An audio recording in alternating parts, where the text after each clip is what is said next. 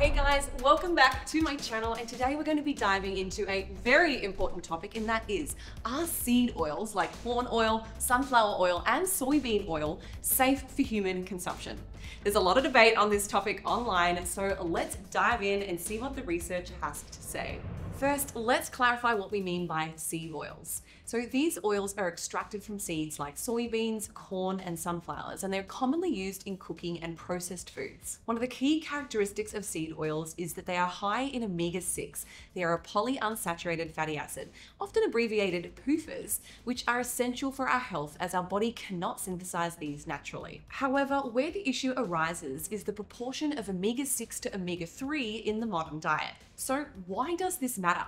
Well, omega-3 fatty acids, which are found in foods like fatty fish and flax seeds, are well known for their anti-inflammatory properties. Omega-6 fatty acids, while also essential, can be pro-inflammatory when consumed in excess. The typical Western diet is heavily skewed towards omega-6, which can lead to nutritional imbalances. Research suggests that a high omega-6 to omega-3 ratio may contribute to chronic low-grade inflammation, which is linked to conditions like cardiovascular disease, type 2 diabetes, and even certain types of cancer. So what about the processing of seed oils? Most commercially available seed oils undergo heavy refining processes, which may include bleaching, deodorizing, and the use of solvents. This can degrade the oil and result in the formation of other harmful compounds, including trans fats, which are linked to cardiovascular disease. In addition, refined seed oils such as soybean and sunflower oil are more susceptible to oxidation when they're exposed to heat. This process generates what's known as free radicals, which can cause damage to our cells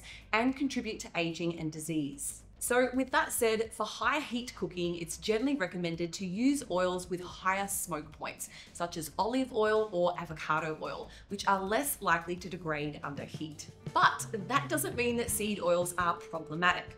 Cold-pressed and minimally processed oils tend to retain more natural antioxidants, which can offer a number of health benefits. Typically, the temperature during the extraction of cold-pressed oils does not exceed 120 degrees Fahrenheit, preserving sensitive nutrients and flavors. They also have a better balance of omega-6s and are less prone to oxidation compared to their refined counterparts. Some examples include olive oil, like extra virgin cold pressed, coconut oil, cold pressed virgin or extra virgin, avocado oil, flaxseed oil, and other unrefined sesame oils. So should we avoid seed oils altogether? Well, not necessarily. The key is moderation. Nutrition experts do tend to agree that maintaining a healthy omega-6 to omega-3 ratio is important. So rather than completely eliminating seed oils, it might be simpler to balance your intake by increasing omega-3 rich foods, such as fatty acids, chia and flax seeds, as well as walnuts, to name a few. Additionally, switching to minimally processed or cold-pressed seed oils and using them in moderation for non-high heat cooking can help reduce the potential risks. The modern Western diet often contains a relatively high ratio of omega-6 to omega-3, with a typical ratio being anywhere from 10 to 1 to 25 to 1, and this imbalance may contribute to inflammation and health issues over time. The ideal ratio is thought to be closer to 4 to 1 or a 1 to 1.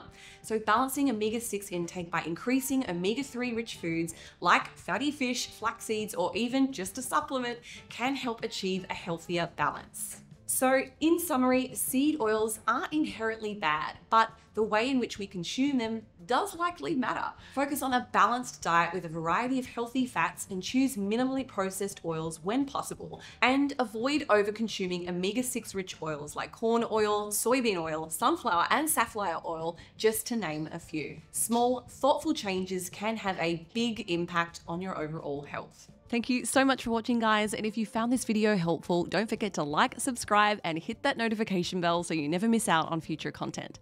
And if you're looking for more resources to level up your fitness and nutrition game, then head on over to my website, beabody.com.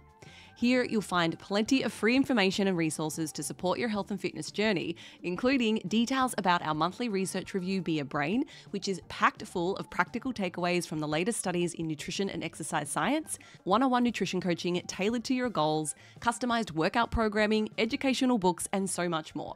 Thanks again for watching, and I'll see you in our next video.